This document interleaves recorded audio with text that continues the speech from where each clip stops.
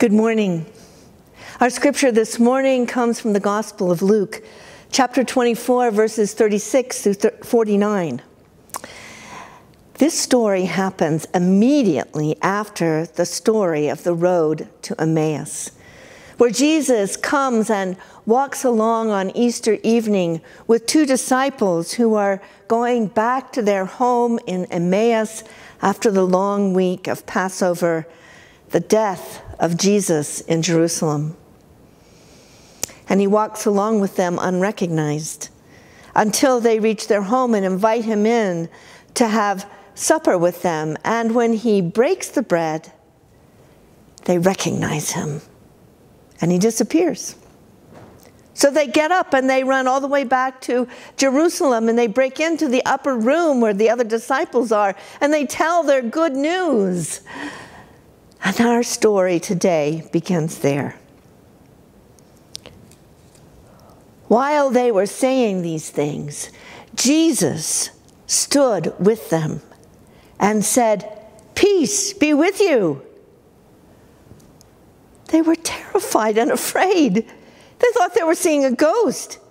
He said to them, "Why are you surprised and frightened? Why are your doubts arising in your hearts? Look at my hands and my feet. It's really me. Touch me and see, for a ghost doesn't have flesh and bones like you see I have." As he said this, he showed them his hands and his feet. While in their joy, they were still wondering and disbelieving, he said to them, "Do you have anything to eat?" They gave him a piece of baked fish. Taking it, he ate it in front of them. And Jesus said to them, "These are my words that I spoke to you while I was still with you, that everything written about me in the law from Moses, the prophets, and the Psalms must be fulfilled." Then he opened their minds to understand the scriptures. He said to them, "This is what is written.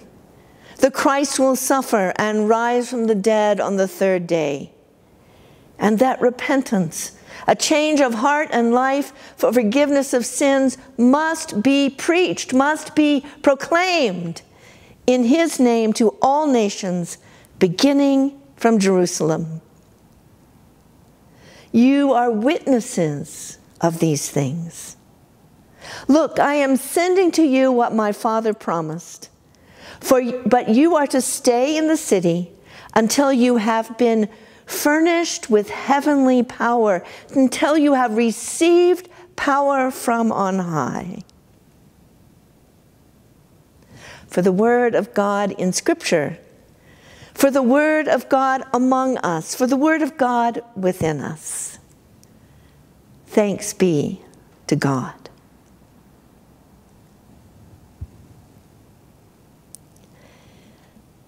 Several years ago, a friend loaned me a very short novel titled "Dinner with a Perfect Stranger, an Invitation Worth Considering."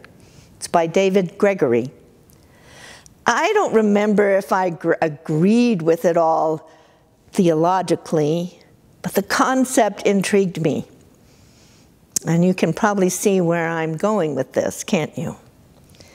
The book is about a businessman in his late 30s named Nick Kaminsky. Nick is an overworked strategic planner for an environmental testing firm, and he receives a mysterious invitation among the rest of his business mail. "You are invited to a dinner with Jesus of Nazareth. Milano's Restaurant, Tuesday, March 24th, 8 o'clock. The opening paragraph of the book reads like this in Nick's own voice. "I should have known better than to respond.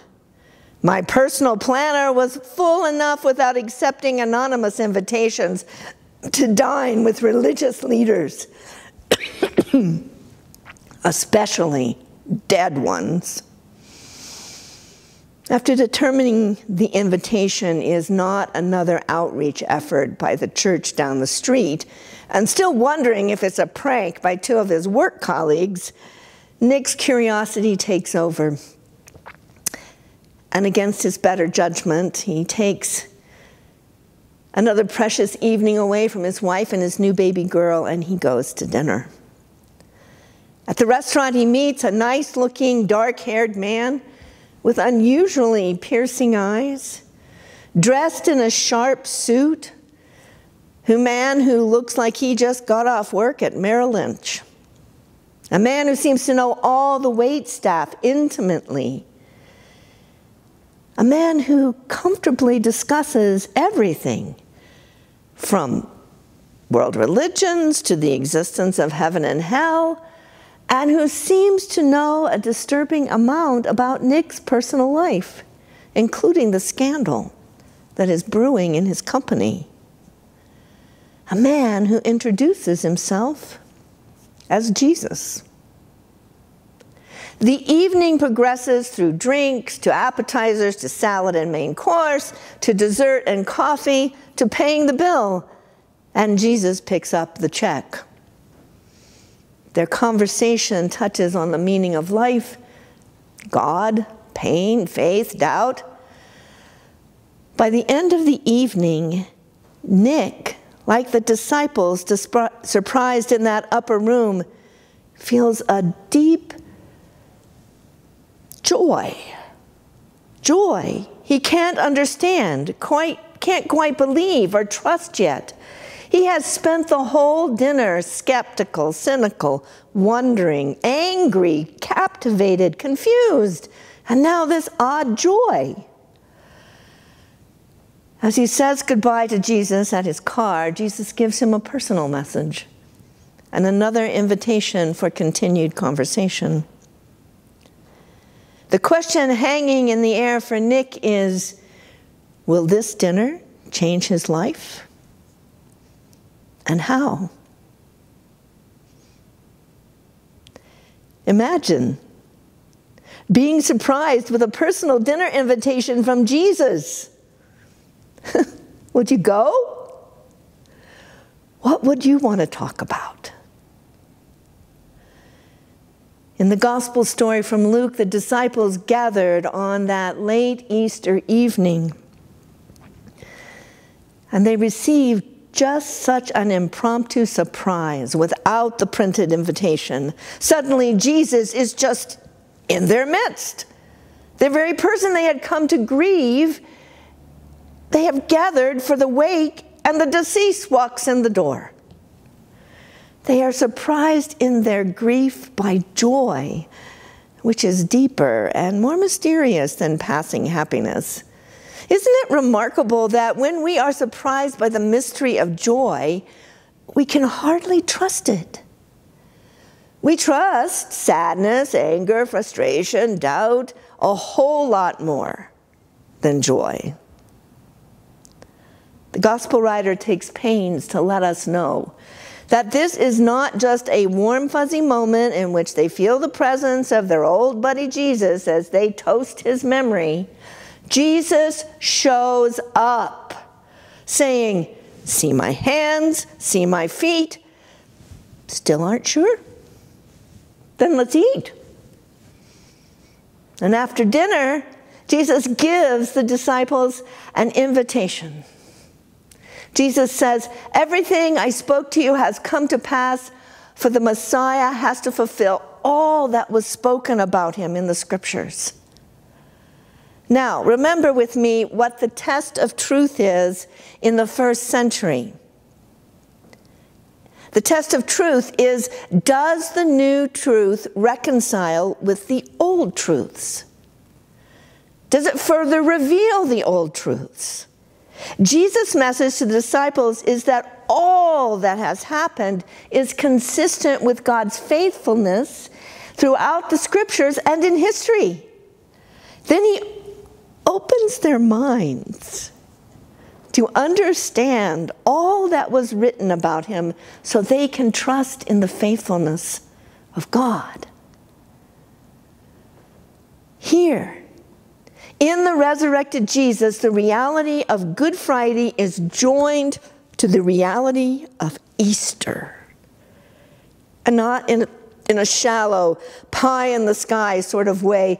This is not about correct doctrine or beyond a doubt scientific historical fact. It is deeper than that. This is about living into the redeeming and reconciling story of the everlasting God made known in Jesus, a story that challenges the stories of this finite world. Scholar and minister Barbara Essex, writing in the Feasting on the Word commentary, says, in his book, Search for Common Ground, Howard Thurman reminds us that the contradictions of life are not final or ultimate, and that God is the giver of forgiveness and mercy, ever ready to offer shalom, peace, the possibility and promise that order, well-being, hope, compassion, and love might yet prevail. The resurrected Christ joins Good Friday to Easter Sunday. Pain and suffering and all the no's of this life stand in that upper room with the joy and the ultimate yes and shalom of God. There, in recognizable and yet unbelievable human form, Jesus the Christ says, "Peace be with you." And then invites us to hear a message and an invitation to be witnesses to what God has done. Jesus says all that has happened is consistent with God's faithfulness. Now go and proclaim these things to the world, starting right where you are. Do you get a little squeamish with this proclaiming, witnessing thing? I can hear you possibly protesting in your minds. But isn't proclaiming just for you preacher types? I mean, really, I don't have any words to do that sort of thing. Do you associate witnessing and proclaiming with accosting people on the street corners and handing out tracts with the 4 spiritual laws? Well, surprise. As followers of Jesus, we are all witnesses. Traditionally, it is more comfortable in the United Church of Christ to put our witnessing into actions for social justice, but not to have to talk about our faith, about what we ultimately trust. Listen very carefully.